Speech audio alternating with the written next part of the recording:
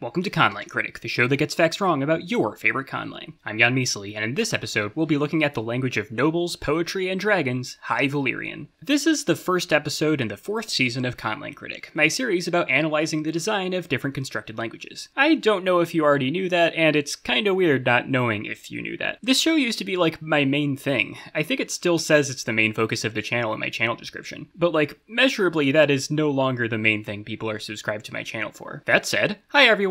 Conlang Critic is back. I know none of you watched the video announcing what would be coming in Season 4, but yeah, I'm doing a video about High Valyrian, and you're watching it now. High Valyrian is a fictional language created by David J. Peterson for the HBO series Game of Thrones, a series that you definitely already know about. This is the second Game of Thrones language I've discussed on this show, and as such, the background details of how High Valyrian was created are familiar territory. Much like Dothraki, an early version of High Valyrian appeared in George R. R. Martin's book series A Song of Ice and Fire, in the form of some character names and a few fragments of text, with the language first appearing in the second book in the series, published in 1998. And also like Dothraki, when HBO adapted the series into Game of Thrones, DJP was brought on to expand High Valyrian into a full language, first appearing in the show's 3rd season, which aired in 2013. Today, High Valyrian is one of the very few relatively well-known conlangs, thanks to its association with and prominent role in Game of Thrones. In 2019, a course for High Valyrian was launched for the popular language learning app Duolingo, and at the time of writing, it's one of only 2 constructed languages on the app, the other being Esperanto. Though there is one for Klingon that's been in the works for a good few years now. In fiction, High Valyrian is the ancestor of the Valyrian languages, a family of languages spoken throughout the continent of Essos. High Valyrian specifically is used as a literary language. It's essentially Game of Thrones' version of the fantasy Latin concept. The main source I used for this video is the Language Invention Wiki, which is a disparagingly good resource for information about DJP's languages. High Valyrian is super well documented on there. High Valyrian's consonants are m, n, nya, ba, da, ga, ga, ba, da, ga, sa, ha, v, z, j, r, l, ya, tra, r.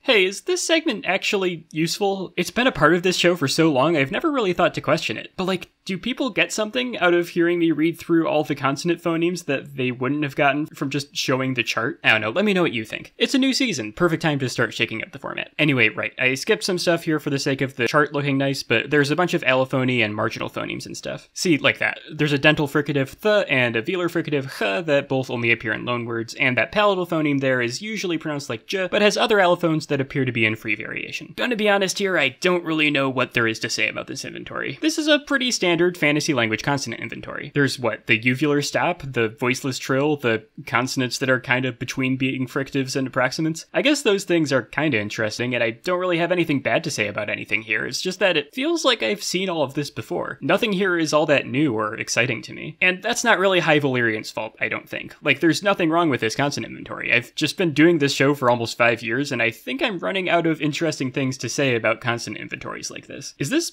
Burnout? Is this that famous YouTuber Burnout everyone talks about? I like making stuff. My other projects I've finished recently were very fulfilling, and I definitely still like conlangs. And I don't think I care that much about engagement. I mean, you've seen my channel, you know what sort of things I make on here. Obviously, I don't care about alienating my established audience. Sorry, I don't want to make this about myself. You're here for High Valyrian, right? I mean, so many people requested a video about this language. Clearly, that's what people want to see. So like, I told everyone that I would in that video none if you watched. Okay, sorry. High Valyrian's vowels are these ones. Each of these 6 vowels, just showing the chart on screen and not reading them. Yeah, I don't know, it feels weird. I don't really know if I like it, but I can't keep doing the same thing forever. Sorry. Each of these 6 vowels has phonemic length. So there's a long and short version of... Is this a review? I'm just describing things. I'm not even doing analysis. You could get all of this information from the wiki I cited at the start. It's linked in the description. Look, there's literally this exact chart. What useful commentary could I add here? Yep, this is a pretty normal 6 vowel system with phonemic length. You've seen this sort of thing before, I've seen it before, here it is again, but in a language everyone already knows about and likes. I could like add in more educational stuff, explaining everything specifically for people who don't already know stuff about conlangs, make the video twice as long like I did with the Lingua de Planeta video, but that would risk feeling condescending to people who do already know all of this stuff. I could try to go out of my way to find things to criticize, but like, it's fine. None of this is bad. I don't think it's even accurate to call it boring. I think what the problem is is that it doesn't actually make sense to always start with a long section about phonology. Like, okay, for languages that are aiming for a specific goal, it makes sense. There's stuff from natural languages to compare them to. I can figure out how well they meet their goals. But for a fictional language like this, it's just, I'm just reading a wiki page. Here's a table of diphthongs, because on the wiki, that's what comes next. You actually get more information from the wiki's version of this chart than you get from mine, because I simplified charts like these to make them easier to read, so I can then read through those extra details here while this chart is on screen to give the illusion that I have something interesting to say about it. Like the monophthongs, these diphthongs can all either be long or short. The top row diphthongs are falling diphthongs, whereas the other ones are all rising diphthongs. Cool, good use of a paragraph. There's also some info here about the way stress works, which I don't have anything to say about apart from just relaying the information here and saying, this is well thought out. In universe, High Valyrian is a literary language, a bookish tongue, if you will. In the books, it's described as having a writing system. This writing system was never created. In the show, it just uses the Latin alphabet. I mean, I get it. The written form of the language doesn't exactly feature prominently in the show, not nearly as much as the spoken form, and it would be a lot of work for something that doesn't really matter to the show, at least not from the showrunner's perspective. But you know, it still would have been nice if one had been made. There's this quote from DJP about his idea of what the writing system might have been like, and his idea is that it would have been like a hybrid alphabet logography inspired by the way Egyptian hieroglyphs worked. And like, that's a cool idea. It would have been cool to have seen that. So as it stands, what we have is a romanization system that romanizes a native writing system that we know next to nothing about. Just like Dothraki, this romanized form of the language is what came first, and DJP reverse engineered the rest of the language from it. And like, yep, it's definitely a functional romanization system. Everything is what it makes sense for it to be. I don't think there's anything it would make sense to change. It doesn't make sense for this to be the way it's written in universe, but it also doesn't make sense for everyone to be speaking English all the time. It's fine. Cool, there you go. Officially out of things to say about the orthography. What's the point of this even being its own section? This format is so limiting. It's weird, right? Because I definitely haven't lost interest in conlangs. I actually have been enjoying reading through this wiki about this language. It's well put together. A lot of care was put into it. DJP is good at what he does. It's just like, what can I add to this? Why is this a video that people want me to make? I don't have any formal linguistics education. I haven't made a real conlang before. I haven't even watched Game of Thrones. Like, seriously, what am I doing? Why am I making this video? Why did I decide to commit to making a video about whatever language the most people asked for? Nothing else I do is like that. The thing people like about my channel is how I just make videos about whatever topic I care about. Why did so many of you think this would be a good video? I'm sorry, I'm doing it again. Please, don't worry about me. I'm fine. I'm only putting all my meta thoughts about this show in here because I generally don't have enough to say about High Valyrian to fill a whole video. And like, if you saw the thing I posted everywhere while I was writing this, you already know what the conclusion to this line of reasoning ended up being. Oh, also, just in general, you shouldn't assume that you know who I am or how I'm feeling from watching my videos. That's a pretty unhealthy way to consume media. Anyway, right, grammar. High Valyrian is a very inflectional language. A clear example of this is the way noun declension works. Nouns in High Valyrian have 8 cases and 4 numbers, and the way the two features are declined depends on which of 6 declension groups a noun belongs to. At an abstract level, this is somewhat similar to the way nouns work in the European classical languages that High Valyrian is supposed to be a fancy analog to. Now, I say 6 declension groups, but it's a bit more complicated than that. Like, the 3 example words shown here are all first declension nouns, but the different shapes of their lemma forms make the surface realizations of these suffixes different, and all of the other declension types have similar amounts of variation. There is a lot of stuff you have to keep track of for noun declensions, which I think is fitting for a language that's supposed to be kinda like Latin. The 4-way number distinction adds to the familiar singular and plural numbers apocal, used for when there's some or a few of a thing, and collective, used when talking about all of something. The set of cases here is, I think, well selected. I like the use of the cominative and instrumental, which correspond to with, as in alongside, and with, as in using. I think the most interesting feature of High Valyrian grammar is its grammatical gender system. When most people think about grammatical gender, they're thinking about how it works in most Indo-European and Afro-Asiatic languages that have grammatical gender, where some nouns are feminine and others are masculine, and sometimes there might be some nouns that are neuter. However, grammatical gender doesn't have to have anything to do with gender,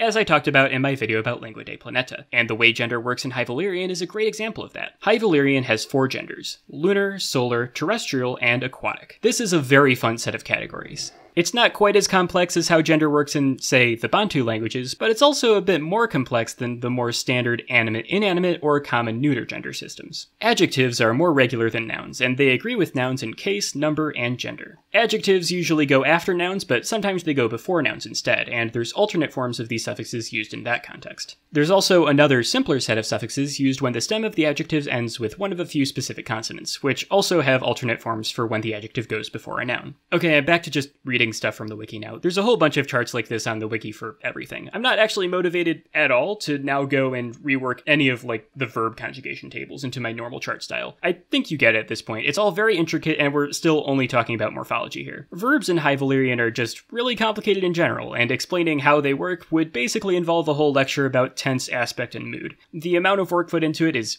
very impressive, and I think the end result is pretty cool. I think what's most impressive is how all of this morphology came about from DJP reverse engineering the very small set of examples of the language in the original books. The books only contain 2 complete sentences in High Valyrian. There's a nice long quote from DJP on the entry for the word Valar on the wiki that explains his exact thought process turning this pair of sentences into the extensive morphology and grammar in the final language. Quote, "I wanted to create something that was evocative of Latin or Greek in precisely the way that an American who hasn't studied them very much might imagine them. Even if one doesn't know the word case or aspect, the thing one notices are the us, os, ion, I, etc. endings. If you look at the various High Valyrian names from the books, it's clear that those endings are part of what struck Martin as well. I wanted to create a system that supported those endings. In the 2 canon sentences, we're dealing with the nominative, so the cases aren't going to show up. But it gave me the opportunity to instantiate a new paradigm. The fact that we had all men here screamed collective, but we also have a number of names that end with R, and that gave me an idea. The names would likely be singular, not collective, but what if there was a connection? If I wanted to make Valar the product of inflection, it would have a number system that would at least be singular, plural, and collective. This is how the number system of Valyrian was born. This also, though, suggested a gender system, because if the singular of Valar was going to be Vala, it suggested a connection between whatever mass nouns give birth to Rhaegar and the lot and their count versions, which would terminate in A. Add to that the many O-themed names, and I came up with a new cross-section, mass versus count, and theme A versus theme B, these latter being vocalic themes that are more or less arbitrary. Combining those, I came up with 4 genders. All in all, despite the fact that there were only 2 full sentences of High Valyrian containing a total of 3 words, I was able to get a lot of mileage out of them. Even if this may not have been what George R.R. Martin planned or envisioned, I think it works pretty well. Also, given how daunting it felt to learn Latin way back then, I felt pretty good about coming up with something that could sit next to Latin at the kids' table at Thanksgiving if all the seats at the main table were taken. Speaking of the way David J. Peterson reverse engineered the very small corpus of original text into a full language, the vocabulary of High Valyrian is where a lot of that stuff is most apparent. Outside of those 2 sentences, exactly 2 other High Valyrian words are given English translations in the books. Of these 5 words, 2 of them have less than subtle Latin influences. That word for dragonfire, dracaris, sounds a whole lot like the Latin word for dragon, draco, and the word for must die, morculis, also happens to sound a lot like the Latin word for death, mors. As DJP put it, this is, quote, either a 1 in a trillion coincidence or very lazy. Outside of George R.R.'s handful of words, the rest of the vocabulary was created by DJP. A lot of the charm present in Dothraki's vocabulary is also present here. DJP is good at this stuff. As I mentioned in the Dothraki episode, I like the way David sometimes uses vocabulary to pay homage to various people or things. It's always very fun. There's stuff like how the word for wise is named after Sylvia Sotomayor, the creator of the language Kaelin. The word for daughter is named after David's sister Natalie. The word for crow is named after someone who won a contest after the release of the Art of Language invention. The word for son is named after DJP's 3,000th follower on Twitter. The word for chain is named after Simon Belmont from Castlevania. The word for pear tree is named after Melvar from Futurama. The word for stuck is named after the Suez Canal, and so on and so on. There's a lot of this stuff, and it's all very fun. And, like, it's done in a way where you don't really notice until it's been pointed out. Like, all of these words fit right in with the more straightforward ones. Other than that, I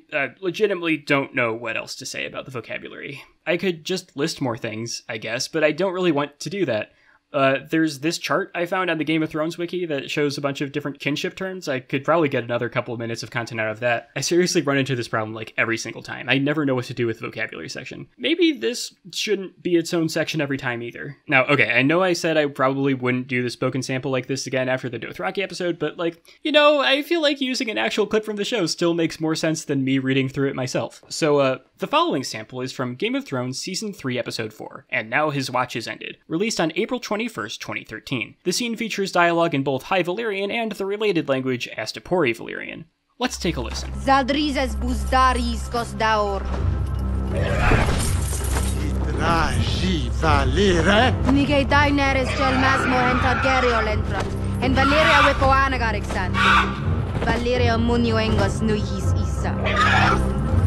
All in all, I guess, I haven't really said anything meaningful about this language, have I? Like, should I now, after having described what the language literally is, vaguely say, yeah, I like it? I mean, that's what I usually do for a positive review of a fictional language. I mean, does this section even hold any value to begin with? What is Conlang Critic? I mean, what really is it? It's nominally a review series, but I don't think any of the episodes that I describe as good Conlang Critic videos actually count as reviews. What I think this show should be is one where I look at a conlang and use it as a starting point to talk about different aspects of language design. And ideally I should know which ones before I make the video. I think there are multiple fundamental aspects of this show that have made it actively worse as a series about conlangs. One of those is the framing of these videos as reviews.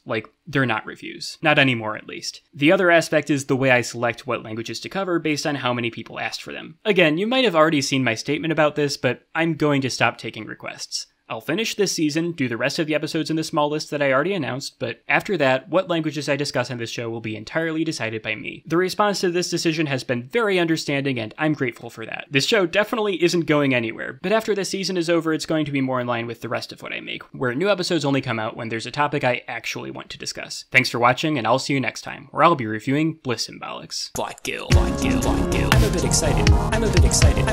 excited because Blackgill has so many vowels, there's so many vowels, those languages Blackgill. I'm a bit excited because this episode is a first in a few ways. Blackgill.